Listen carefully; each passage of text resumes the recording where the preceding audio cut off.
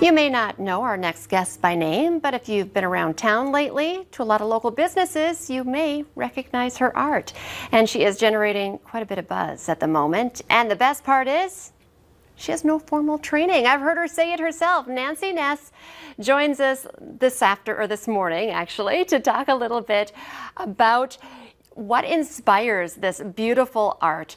And I have heard you say that you didn't even know you were going to become this popular artist. So let's go back to when you realized you could create something pretty amazing. Yeah, actually, at the beginning of my career, it was kind of an accident in a way. I had an old painting and I painted over it. I was proud of it. I posted it to social media and somebody offered to buy it almost immediately. Wow. And I started giving out paintings as gifts and posting them to social media, and almost immediately I started getting commission work, and things just have snowballed from there. Well, I feel like when you have that creative, gene, you just have it. Can you think back to your childhood and maybe what you did before this? And it probably makes sense that you were already creating things. It does. I started cutting hair and doing makeup for special events when I was about 14 years old. And after that, I did go to cosmetology school and worked as a makeup artist and cosmetologist for many years.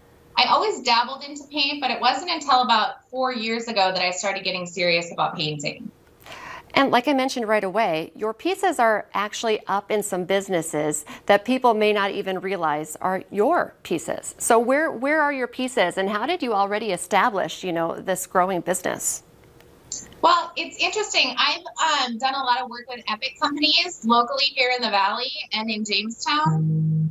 So I have some pieces that are at the Lights on Cheyenne and Pioneer Place in downtown West Fargo, University of Jamestown, and Sanctuary Event Center. Okay, so let's talk a little bit about your style and what inspires you, and what do you use? What kind of art, what kind of paintings are these? I mainly use acrylic paint, and my style is non-objective, which means there isn't really an object. There's not something specific to look at in the painting. And yeah, like I said, I use mostly heavy-bodied acrylic. There's often a lot of texture on my pieces. Something that I find very cool about your pieces as well, I hope you don't mind sharing, you name your pieces. Can you tell us a little bit about that process?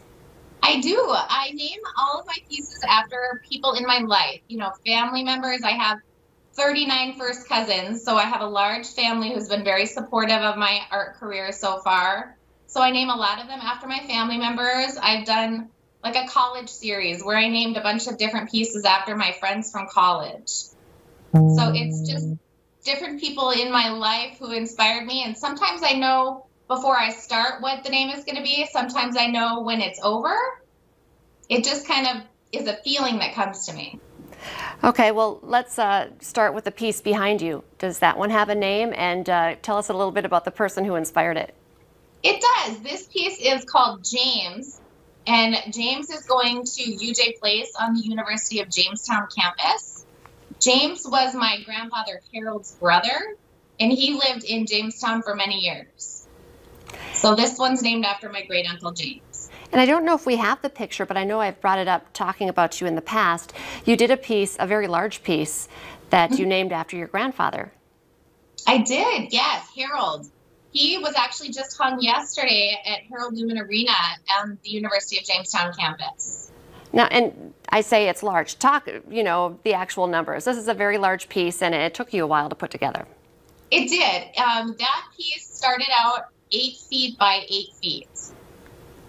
And we ran into a little snag with the openings of the doors, so we had to cut it down to 7.5 feet by 8 feet. I love that. So when you look at that piece, do you think of your grandfather? I do. And I thought of him pretty much the whole time I was working on it. It was a cathartic process.